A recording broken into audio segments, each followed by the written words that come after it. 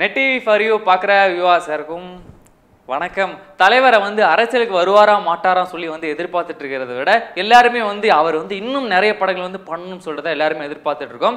அந்த மாதிரி தலைவருக்கு அடுத்ததா ரிலீஸ் ஆக போற படம் எப்போ ரிலீஸ் ஆக போகுது அப்படின்னு பார்த்தீங்கன்னா அடுத்த வருஷம் பொங்கலுக்கு ரிலீஸ் ஆக போகுது.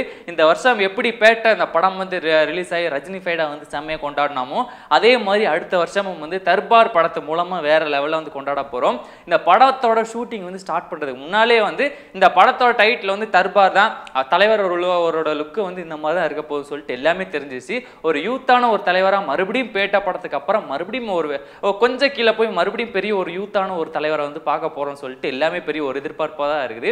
அதே மாதிரி இப்போ வரைக்குமே தர்பார் படத்தோட ஷூட்டிங் எங்க நடந்துட்டு இருக்கு அப்படின்னு பார்த்தீங்கன்னா மும்பையில் ஃபுல் ஃபிளெஜ்டா சின்னதாக ஒரு கேப் கூட இல்லாமல் ஃபுல்லாக ஷூட் பண்ணிட்டு இருக்காங்க. அந்த மாதிரி இப்போ ஃபுல்லாகவே ஒரு 40% ஆஃப் ஷூட்டிங் ஃபுல்லாகவே போயிட்டு இருக்கு அப்படின்ற மாதிரியும் சொல்றாங்க.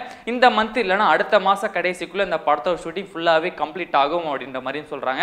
அப்படி இருக்கும்போது இப்போ வரைக்குமே தர்பார் படத்துல எந்த ஒரு அப்டேட்டுமே வரலையே சொல்லிட்டு எல்லாருமே பெருசா எதிர்பார்த்துட்டு இருக்கோம். ஆனா இப்போ ரீசெண்டா தலைவரை எல்லாருமே எப்போ பார்த்திருந்தோம் அப்படின்னு பார்த்தீங்கன்னா சந்தோஷ் சிவன் இந்த படத்தோட கேமராமேன் இருக்கார்ல அவரோட பையனுக்கு பர்த்டே அப்படின்றதுக்காக விஷ் பண்றதுக்காக க்ளோஸ் அம்பா வச்சுட்டு ஒரு வீடியோ விஷ் பண்ற மாதிரி கொடுத்திருந்தாரு.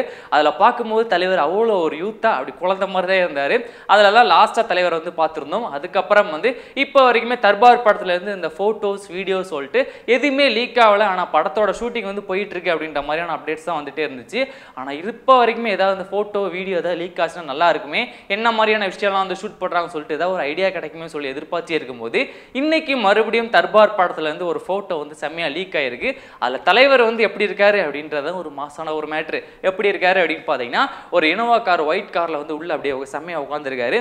என்ன ட்ரெஸ்ஸிங் அதான் ஒரு கிளாஸான ஒரு மேட்ரு. எப்படி இருக்கு அப்படின்னு பாத்தீங்கன்னா ஒரு ஒயிட் கலர்ல ஒரு ஜாக்கெட் போட்டிருக்காரு. உள்ள ஒரு ப்ளூ கலர்ல அந்த ஜீன் ஷர்ட் போட்டிருக்காரு.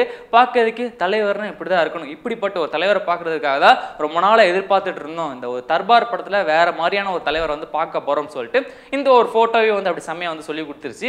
இந்த போட்டோ நீங்க பார்க்கல அப்படின்னா இந்த பார்த்துட்டு இருக்கீங்களா, இதான் அந்த போட்டோ. செம்மையா பார்க்கும் போதே சூப்பர் அப்படின்னு சொல்லிட்டு அந்த மாதிரியான ஒரு ஃபீல் கிடைக்கும். அண்ட் அடுத்த சினிமா நியூஸ் என்ன அப்படின்னு பார்த்தீங்கன்னா கடந்த 3-4 மாசமாவே விஜய் சேதுபதி படம் இப்போ வரைக்குமே ரிலீஸ் ஆகலன்னு சொல்லிட்டு ரொம்ப நாள் எதிர்பார்த்துட்டு இருந்தோம். ஏன்னா மாசம் ஒரு படம் இறங்கிட்டே இருக்கும் இல்லையா.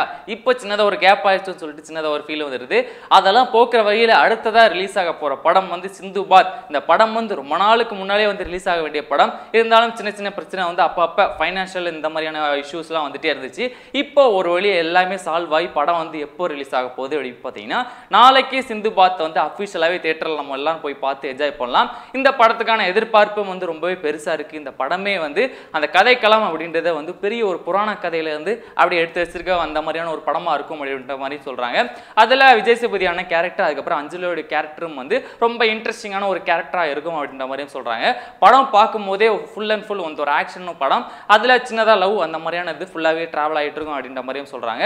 படம் பார்க்கறத எல்லாருமே பெரிய ஒரு எக்ஸ்பெக்டேஷன். நாளைக்கு இந்த படம் ரிலீஸ் ஆக போகுது அப்படின்றதான். நீங்க இந்த சிந்துபாத்துக்கு எந்த அளவுக்கு எதிர்பார்க்குறீங்க அப்படின்றத கீழே மறக்காம கமெண்ட் பாக்ஸ்ல கமெண்ட் பண்ணிருக்கேன்.